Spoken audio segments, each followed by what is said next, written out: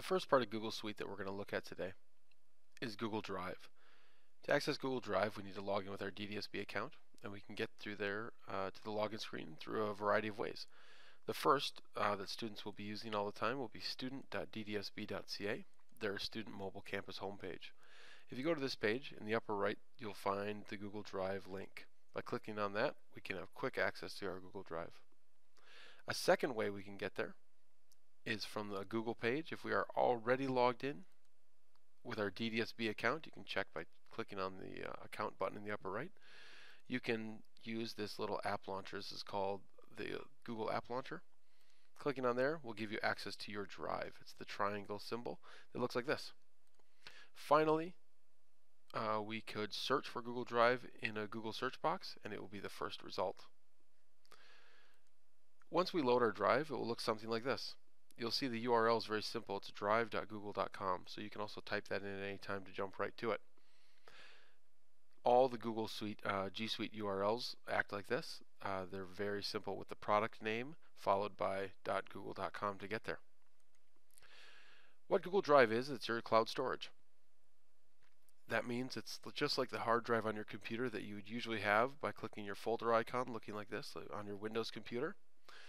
However, these files live in the cloud on a browser. That means they're not stored on your computer, but they're stored on a server somewhere else on the internet, giving you access to them through all your devices. There are many advantages to this. One is that you or your students never have to worry about where those files are. You don't have to worry about a hard drive crash. You don't have to worry about losing the USB key they're stored on.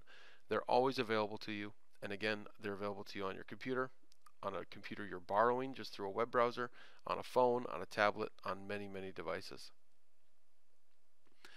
In your Google Drive through DDSB, when you log in, you need to make sure that you use your username at ddsb.ca. This is usually a series of letters with a combination of your name and your employee number, or if you're a newer employee, a different combination of letters and numbers, followed by @ddsb.ca. Your password is going to be the same password you use to log into any computer in the DDSB, or the same way you log into your email through Outlook. You have unlimited storage in this drive. So any files you want to put in here for work, you can put in here. You'll never fill up this Google Drive. Your drive looks like this. On the left-hand side, we have quick links to different views. So you have My Drive. These are all of your files. Underneath that, you may have a team drive there where you have shared files that a team is working on. One of those that we've seeded for everyone in the board would be the media drive. So things that used to be on the M drive for students can now be accessed through the team drive you might see there. There's also a view for Shared with Me. These are all files that other people have shared with you. You have your recent files that you've opened or created recently. You also have starred files and your trash. Starred files are like your favorites, things you want quick access to and easily find without looking through all your folders. And then finally, your trash, again, is anything you click to remove or delete will end up here. It will be stored here like a recycle bin, never going away until you manually empty it out. So you can always go back if you accidentally delete a file.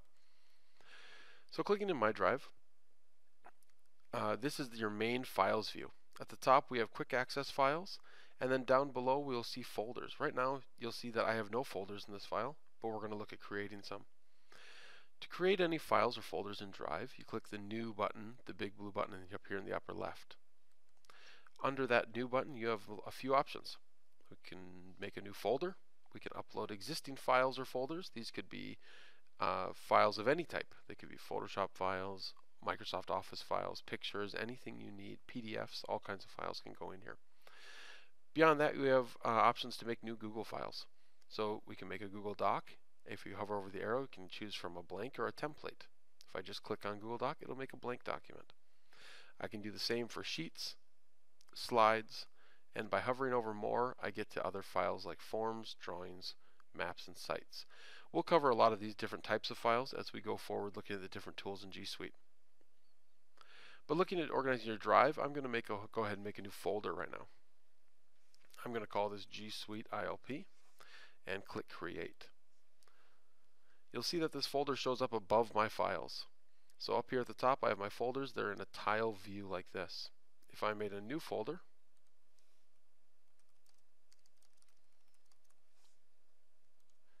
create right next to it. And these are going to go by order of recently created. If I wanted to change it, I can change how they're sorted by clicking on this name field and choose last open, last modified, or last modified by me if it's a shared document. And I can also choose ascending or descending order for the sort direction.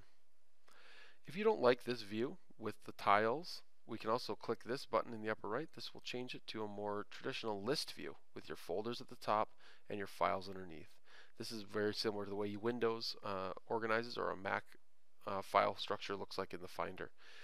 This might be more suitable to you if you have lots of files in order to view them quickly. I'm going to switch back to the default view just to keep things consistent. If you select a folder or a file, you also have some other options up here. So as soon as I clicked on demo folder, it gave me some options here. The real advantages for working online through a cloud storage like this are that we can share files. So this little plus with the person outline allows me to share that folder.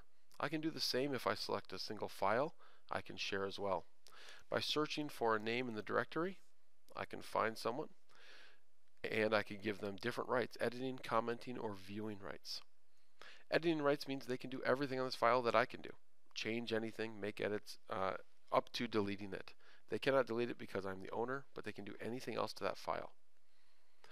If I give them commenting views, they can only add comments for feedback. This can be really powerful for our students or for us as teachers to students, giving them those comments, giving some of that feedback right in the document. Finally, we have viewing rights. If you need to make a file accessible outside of or to a broader audience, maybe to your class, to your students, or you need to put on a website for parents to see, this might be what you want to choose. So they can't make any edits, but they can view the file if they need to.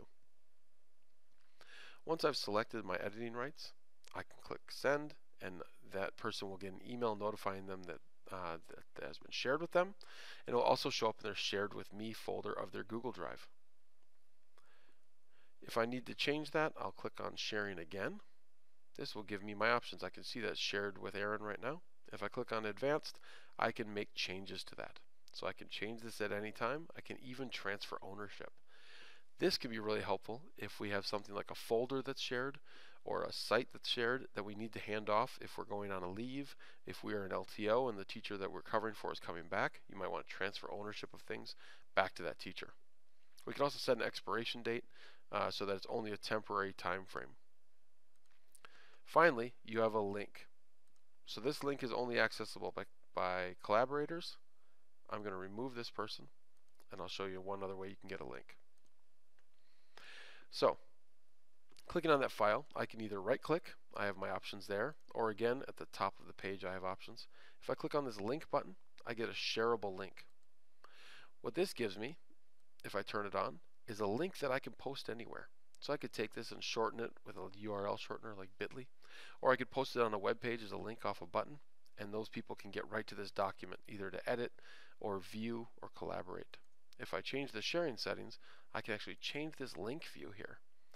By default, it's only within our Durham District School Board. So this is closed off to anyone outside the board.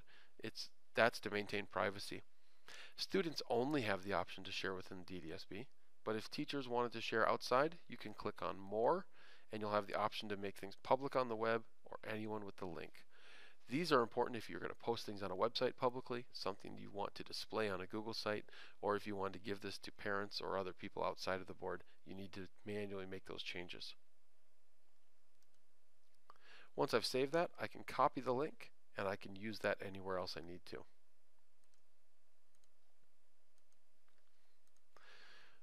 Finally, organizing your files is really easy in Google Drive.